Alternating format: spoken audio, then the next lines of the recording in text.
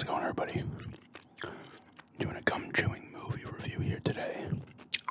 I actually filmed this video yesterday, but my laptop battery was low. And I was like, oh shit, it's telling me. I'm like, this thing's gonna shut itself down. So I quickly try to finish, and then I'm like, okay, it's like saved. And I go to look at the video, and it's corrupted. I'm like, you fucking piece of shit. Anyway, doing it again today. But it's a Snake Eyes. G.I. Joe Origins Snake Eyes.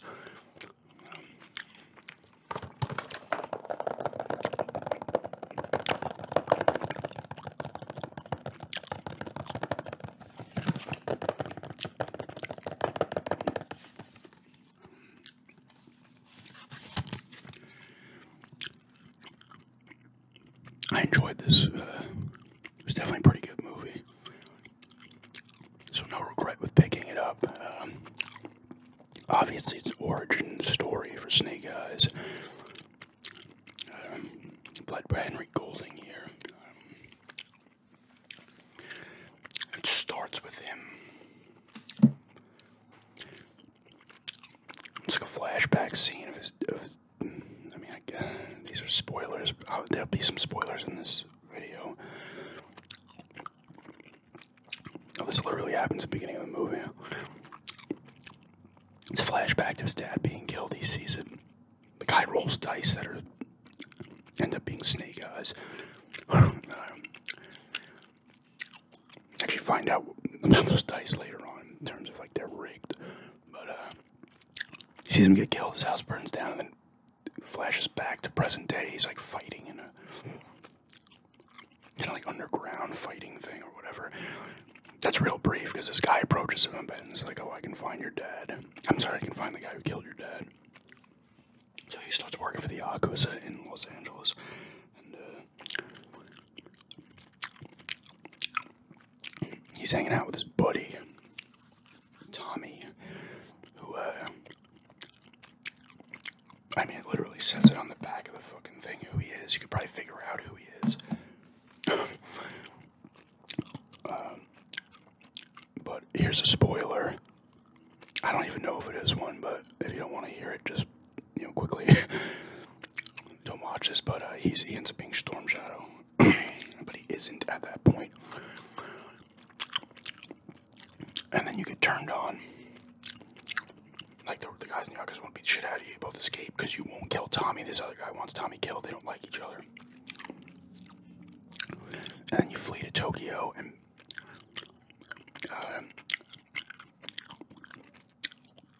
because Tommy's clan is there. I'm not going to be able to pronounce it. They said it in the movie, and I couldn't remember how it was said. The Arostage clan. That's his clan. He's like the heir, I guess, to take it over. Be the leader, I should say, not really take it over. But, so it's the two of them. They're like the main guys. It's like Snake Eyes. You know what is funny? I don't even know if they say it. But I don't even know what his actual name is. Like, I can't remember his name. Because he's not just called Snake Eyes immediately. They start calling him Snake at a point. I'm like, I can't remember. And it doesn't say it on here. But yeah, it says even on the back, he saves the life. Like, he saves his life, so he owes him a debt. Tommy owes Snake Eyes a debt. And he's the heir of this clan. And now he's like, oh, I think Snake Eyes should be in. And of course they're apprehensive because he's an outsider. Even though there's another outsider in it, Akiko, who I don't think was ever in any kind of G.I. Joe related stuff before this. And Tommy's like, I vouch for him, whatever. He's got to do these challenges. So a lot of the movie is based around, like, Snake Eyes doing these challenges. There is a twist early on, so he has a little bit of a spoiler as well here. If you don't want to hear this, just don't listen for like a minute. The guy who got you into the Yakuza said he can find your dad is actually another part of Tommy's clan, and they're the ones who hate each other, and this guy wants back in the clan because he got kicked out. So he wants Snake Eyes to get information, so Snake Eyes is kind of fucking over the clan a little bit, and he's torn and whatever. And that comes to play later. terms of how their relationship pans out, him and Tommy's. But it's a lot of that. So they're in Tokyo the rest of the movie. And then they also have contact with, now the guy in the Yakuza has ties with, you would guess, Cobra. Cobra likes to put their little symbol on their fucking guns and shit, like the box their guns are in. That's where the Baroness comes into play, and Scarlet comes into play because their clan, Arakaji clan, keeps in touch with her. She's part of G.I. Joe. And Snake Eyes didn't know that this Yakuza group's working with the Cobra, and then he starts to get pissed. That's when he starts to get torn. But anyway, they pop up a little later. They're not actually, both of them, not in it much at all. They have smaller parts earlier on, and then they both pop up for like the last maybe half hour, 40 minutes. They're in the whole thing. Pretty much the whole thing. But the action's really good in this movie. Like,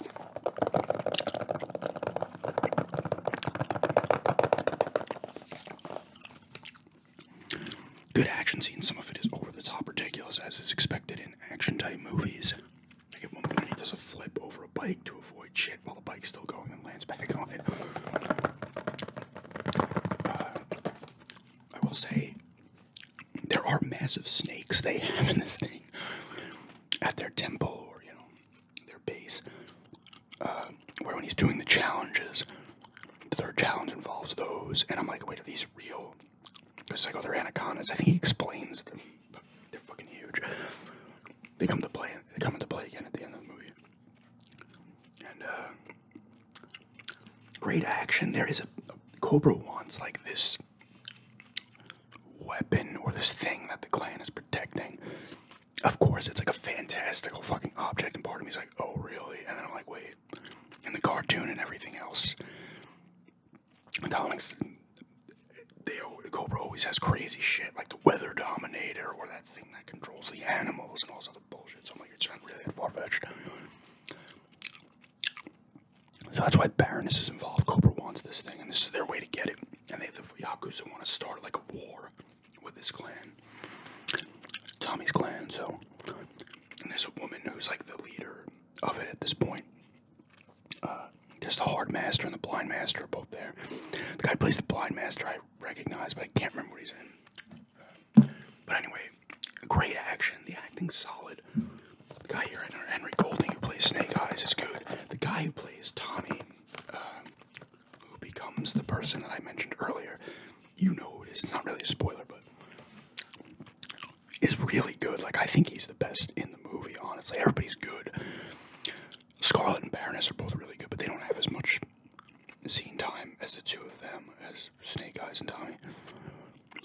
Everybody else is good too. Hard Master, Blind Master, the woman who leads the group. I can't remember who leads the clan at that point. The other bad guy, I can't remember his name either. Even though I watched this show on Sunday. Either way, the action's good. The acting's solid. The story's pretty good. They changed his origins from the comics, although his origins, Snake Eyes' origins, I think have been a few different ways that he's got where he is. Now here's a spoiler. It's not really a spoiler. He obviously talks if you saw the trailers. Now in the comics, I believe he does talk and then he loses his voice. I forget how. But he has his voice at the end of this movie, so I understand why they're not going to have him be a silent protagonist, because they want a guy, action guy in the movie. I don't know if they're making another one of these. I kind of hope they do. But I know it didn't make a ton of money and cost probably like $100 million to make. But it's cool. It's a lot of fucking sword action. There's like a lot of fucking battles with swords, and that all looks good. And Akiko is a little apprehensive towards Snake Eyes because she's like, what's his angle here? So she's kind of onto him. She does a lot of cool stuff as well. Scarlet and Baroness are doing cool shit. And Scarlet and Baroness, like, they did spot on casting with the two of them. In terms of like their comic and cartoon counterparts.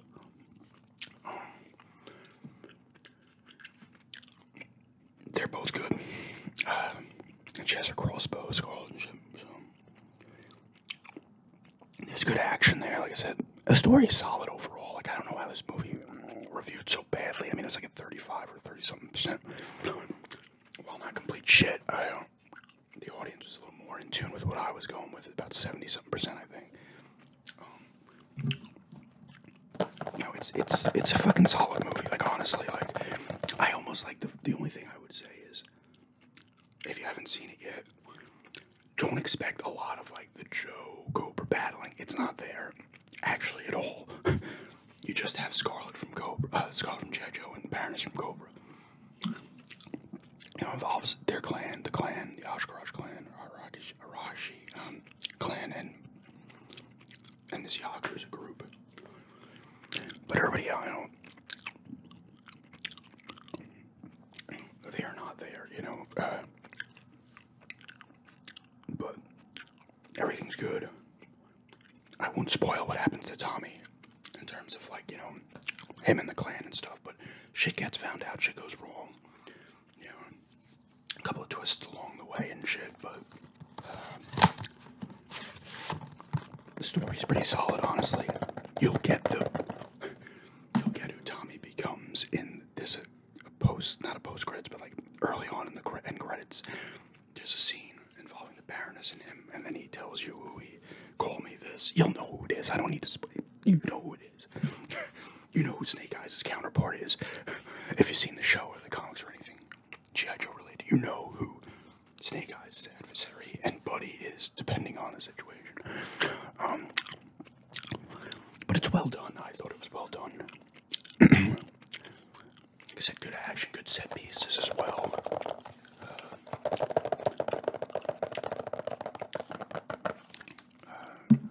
Like I said, there's not a lot of gunplay in this. The Baroness uses one. Scarlet does, I think, briefly, and she also has her crossbow. But it's mostly just people using swords. But everybody is, you know, is badass things being done by people in these movies. And like I said, there's all little agreements have to be made. You know, people turn on each other, the usual kind of thing in this movie. I said the acting's solid. I thought the story was pretty decent, honestly. And the action's good. You know, some of it's over the top, but you know, that's part of the course for these kind of movies. People are gonna do things that wouldn't be normally done in real life. Like I said, I'd like to see another one. Just because, you know, you only get a few characters in here. I'd love to see more characters be brought in. G.I. Joe, Cobra characters be brought in to the fold. But if they did a second one, it can involve other guys and what happens with Snake, you know, Oshkosh clan, the Arashi clan and shit. Although that would affect the original origin stories about what happens to the one guy and shit like that, so they'd have to change that as well. But that involves like Firefly and Zardan. I would have loved to have seen like a Firefly in this. I think he's always one of my favorites.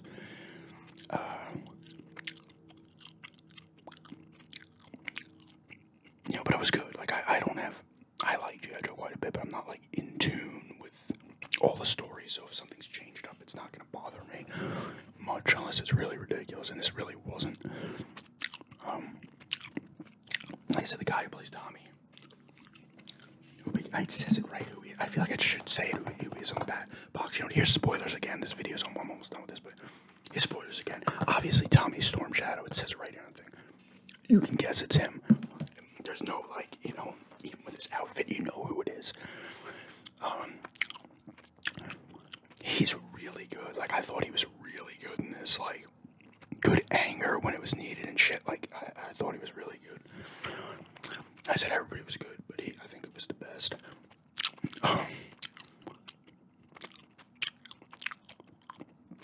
But like I said, everybody was good.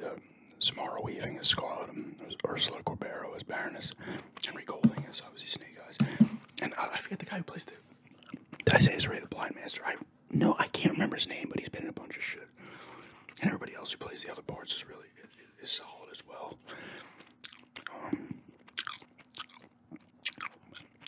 But it really is. It's not a slow movie, but so much of it takes place in, like, you know, the temple or whatever, their base. And there's obviously outside stuff as well, but a lot of it takes place there. And you get some good motorcycle action and shit.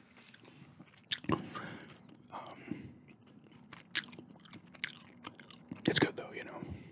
I thought it was a pretty good movie, honestly. I would give it like a 7.5. I'd say a 7.5 out of 10. I'd even go higher. Let's do the percentage like the. I'd say a 7.9 out of 10. Not quite an 8. As for the extras, I watched some of the deleted scenes, and I did watch the Deadly Ensemble, which is just talking with the cast. I'd probably give like a 7 to the extras. There are some commentaries that I know of, and you get some other stuff in here as well. I did not watch the short film. Discover the secrets of his legendary sword. But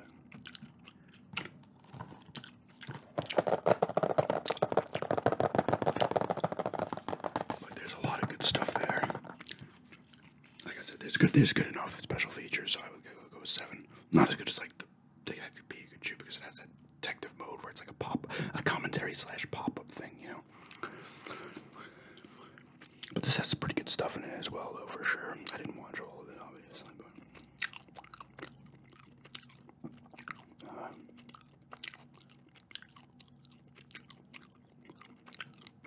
the back actually does a good job of describing the movie. That's the best G.I. Joe movie yet. Once again, that's not a high bar to fucking launch over, but I think it's significantly. I like it. Well, they didn't review as good as those other two. Was it Retaliation, Rise of Cobra? I watched Rise of Cobra. It was not that good at all. I didn't really see Retaliation, but I think I seen parts. But this one is definitely better than Rise of Cobra. It just flows better. It's just, I don't know, it's just a better movie, honestly. I feel like G.I. Joe type stuff would almost benefit of doing more of this kind of movie. Not like Origins, but like small groups of Joes and Cobra and shit, almost like an episode of the cartoon or like one of the comics, you know, instead of it being like, here's a bunch of characters from each side.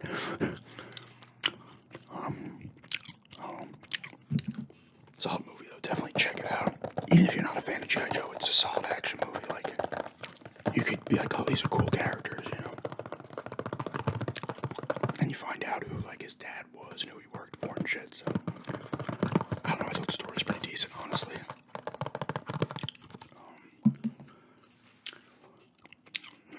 Well, the dialogue was pretty good. There wasn't anything stupid. It kind of moves very quickly in the beginning, like it jumps from here's a quick flashback to here's him and randomly fighting somewhere, so it's like real quickly, oh well, he's got to fight for money or something. That's quickly like, oh, now you're working for the Yakuza, oh boom, and now you're over in Tokyo, you know. Like, it moves very fast at first, and then when he gets there, it starts to slow down. So maybe they could have, I mean, the movie is almost, maybe the movie's about like an hour and 50 minutes before credits, maybe a little more, but they could have almost padded out, maybe cut out some of the later stuff and padded out that beginning, because it really bounces, boom, boom, boom, boom, and then once they're in Tokyo, it moves a bit slower. Once they're in Japan, I don't know if they are I think they are in Tokyo. They says Tokyo when they land, but I don't know if like the temple or whatever is in Tokyo, but I think it is. But like I said, it's really boom, boom, boom, and then it slows down into its pace. So maybe a little rushed early, but that's not necessarily a bad thing. Because, I mean, you have a cool battle scene early on, fight scene with him and Tommy against these other dudes at the Yakuza. But other than that, it's probably the weaker part of the movie, I guess. But yeah, just a G.I. Joe Snake Eyes, G.I. Joe Origins Snake Eyes, or Snake Eyes G.I. Joe Origins, I don't want to say it. Our review, definitely check it out. If you're into G.I. Joe or